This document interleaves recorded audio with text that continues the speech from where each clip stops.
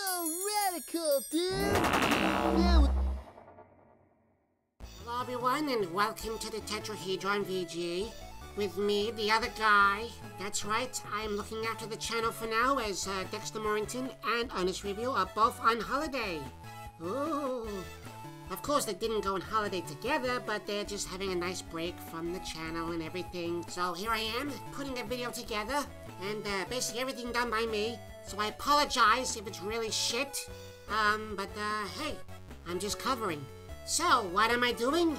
That's right, folks. We're gonna talk about the Sonic Advance series. Why it's so good, and why it's so underrated. Seriously, they're just so good. But I will not be doing this on my own. I have two lovely people I met online. Hello there, my name's Dave. I'm a lover of video games, and it's just great to be here. Yeah. Yeah, hello, my name's Cedric, and my microphone sounds really bad, doesn't it? It sounds really awful. My microphone.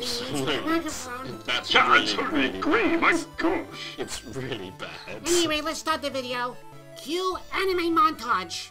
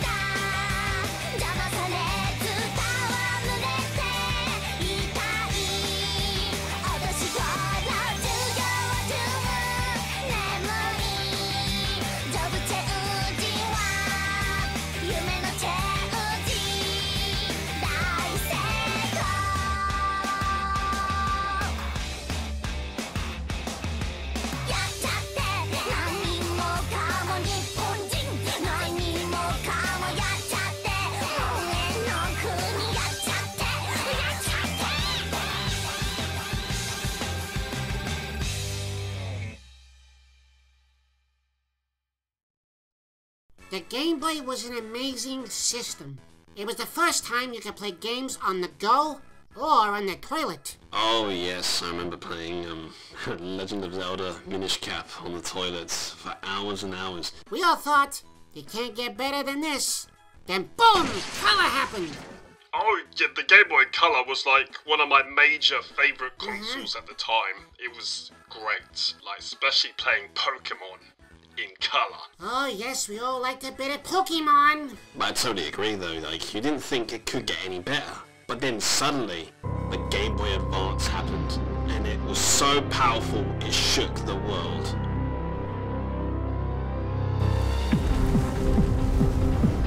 Oh, Lucy! Earthquake! Get to the shelter!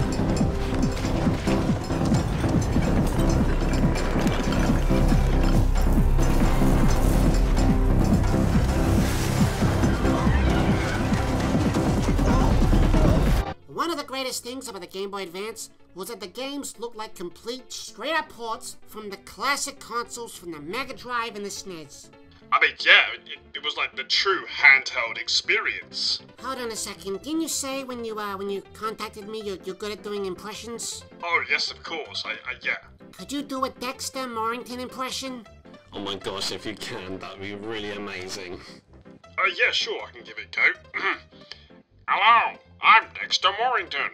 I love Star Fox. That is almost 100% spot on. Oh my gosh, that sounds just like him. Thank you, thank you. That's jokes, man, that's jokes. You know what? I want you to speak like him for the rest of the video, okay? Well, The GBA had ports of Donkey Kong Country, Mario World, Mario Bros. 3, etc., etc. And while we didn't get any new Mario platformers, we did get a batch of snazzy new Sonic games, a trilogy, and 2 bonus titles. Funny boy!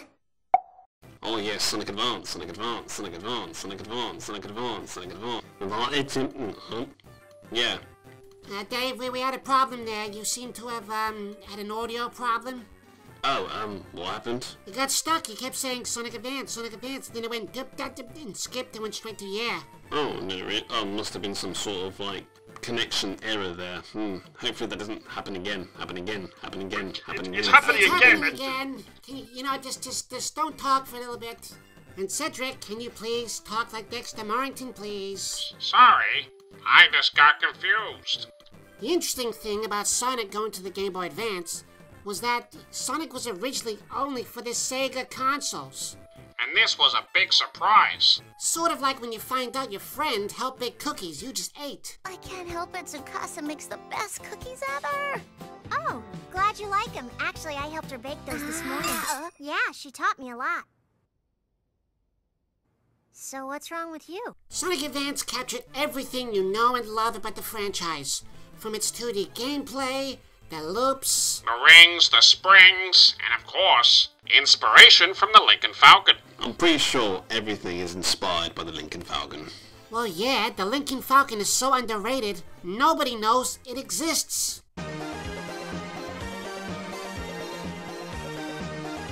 The game contained 4 playable characters, from Tails, Knuckles, and Amy. Sadly, Amy was treated unfairly, making her the weakest of the bunch. Makes you wonder if this is due to Sega being sexist at the time. Like, may I remind you, she was the weakest in Sonic R? To be different from the classic Mega Drive games, each character was given a cool little add-on move. Sonic had the somersault, Tails had the tail attack, Knuckles just had punching, and Amy had a trusty hammer. A hammer that would make Thor jealous. The level design was pretty good. It was a nice mishmash of the classic Sonic games and the modern Sonic games.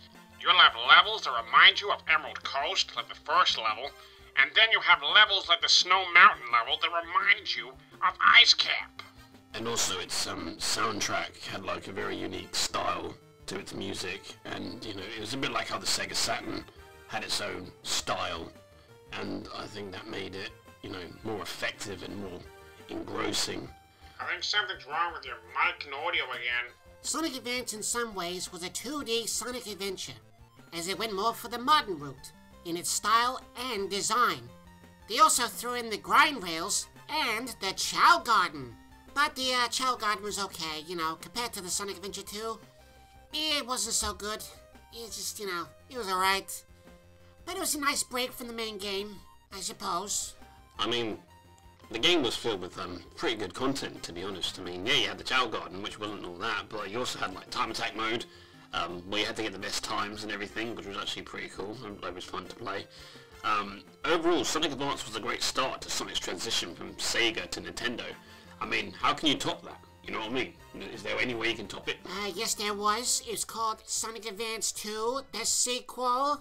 Ah, yes, of course. Sonic Advance 2 improved everything of the first game on so many levels. Not only was it faster, but the level design was greatly expanded on. I mean, yeah, who can forget that awesome giant loop-de-loop with the amazing... Nugent the flip. Plus, there was more stages, fun special zones, new character Cream the Rabbit, and also Amy was an unlockable character, and guess what? She played better than she did in the first game. Not to mention there was a refreshing take on the boss battles that required you to chase down Eggman, like Pepsi Man.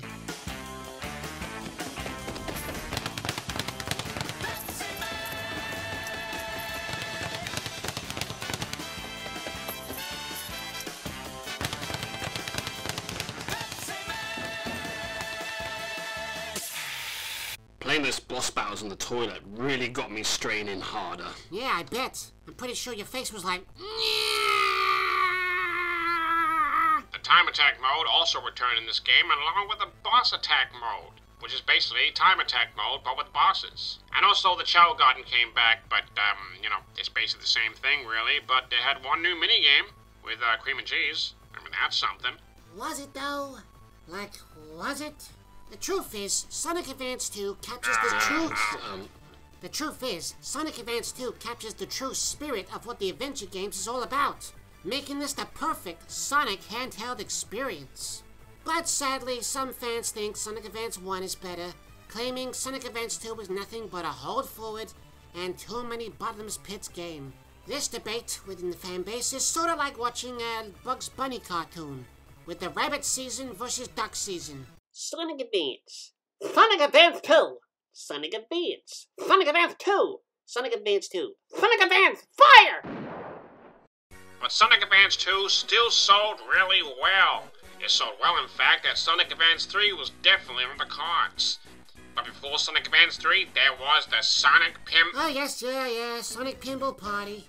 I mean, while it was a bonus game to the Advance series, it was just basically a, basic pinball game with Sonic themes. No, actually, there was more layers to it. It wasn't just a basic pinball game. I mean, it had a story, it had knights, it had Samba de Amigo, and also Metal Sonic was also included in the plot line. Oh, big deal. Look, it's Metal Sonic. Ooh, he's in a pinball game. But do you play Sonic in the pinball game?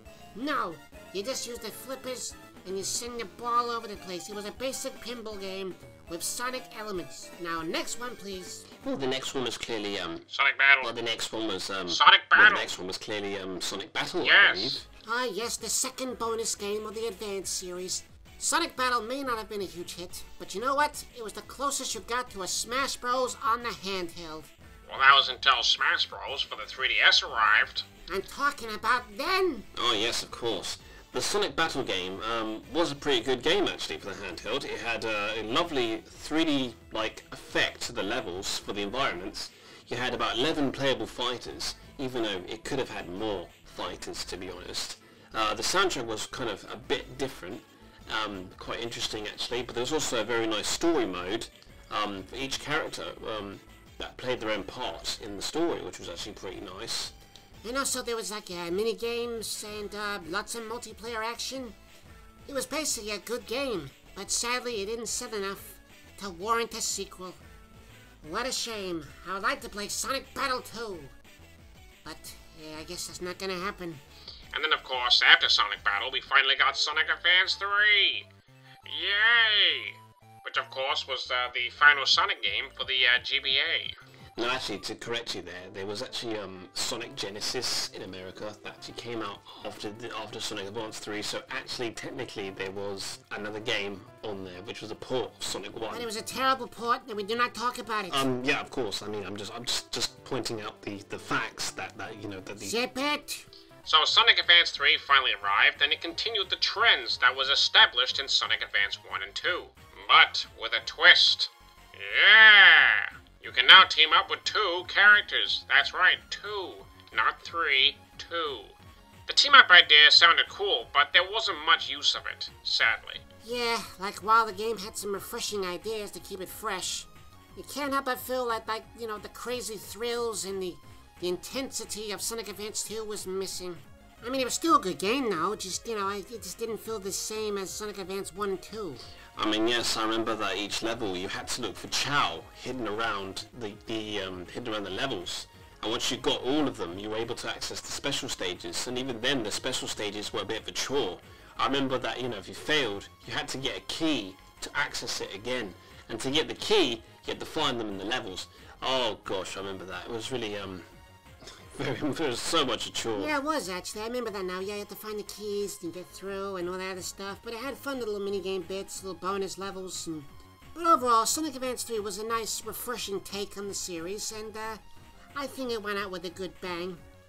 You had the 5 playable characters, Sonic, Tails, Knuckles, Amy, and Cream.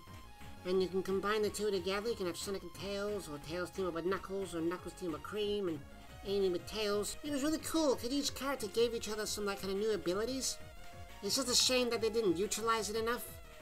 If you know what I mean? Oh, yeah, definitely. I mean, come on. You have all this, ideas, and you're not using it. Come on.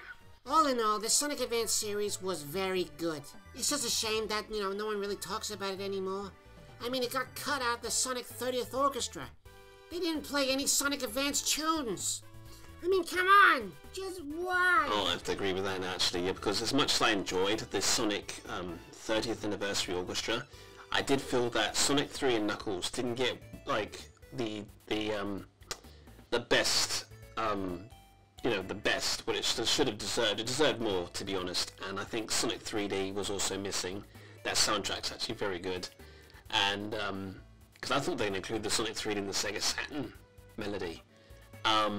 I also felt that, whereas the Sonic Advance, I mean, you've got the Game Gear games, but Sonic Advance, let's be honest, was a lot more better than the Game Gear games. I totally agree with you. I totally get it. I'm surprised they didn't include Sonic Schoolhouse. Like, that's underrated. I hope you're joking. Anyway, Sonic Advance was just basically Sonic Adventure in a handheld, and it was a refreshing take for Sonic. It was a good starting point for Sega to Nintendo, you know, Sonic to Nintendo systems. Yeah, it's just a shame it doesn't get the attention it deserves right now. That people appreciate it and like it, but no one really talks about it, which is a real bad shame. Especially Sonic Advance 2, which is one of the best Sonic games ever made. I mean, you never know. Maybe the Sonic Advance series might get a re-release on the Switch one day in a collection, a bit like the Mighty Switch Force collection. You never know. That is true. We never know what's around the corner. Well, thank you for watching, everybody. I apologize if this video is not as good as the usual videos. But hey, I'm not Honest Review, and nor am I Dexter Morrington. Oh, well, I am. You're a phony, Dexter Morrington. You're not the real deal. You're nothing but a fraud! And while it's been nice talking to you two, I don't think I'll see you guys ever again. Because, while you've been nice, you're not too bad. If I'm honest, you don't have the same wit and charm as, Honest Review and Dexter Morrington. Oh, you mean we're not going to be coming back? Oh, I was hoping to, appear again in a future video. Yeah, we'll see, but most likely no. Anyway, that was my first time covering for the Tetrahedron. Will I do it again? Who knows, maybe. Only if people like the video and, if, they would like me to do another one. But, not with these guys. Well, can you stop being so mean and rude? I mean, you know, we are here. Yeah, actually, I'm a big fan myself, so I'm quite offended by this. Well, I'm sorry. Jeez, I'm just saying. Anywho, stay tuned for next month's video as we do the complete history of Shantae. And yes, don't worry, the main two stars of this channel will return, alongside with me, being a smaller role, like I normally do. What is my life? Well, I still think that, you know, it's kind of unfair the way... That's enough. Video's fading to black. The end. But I do...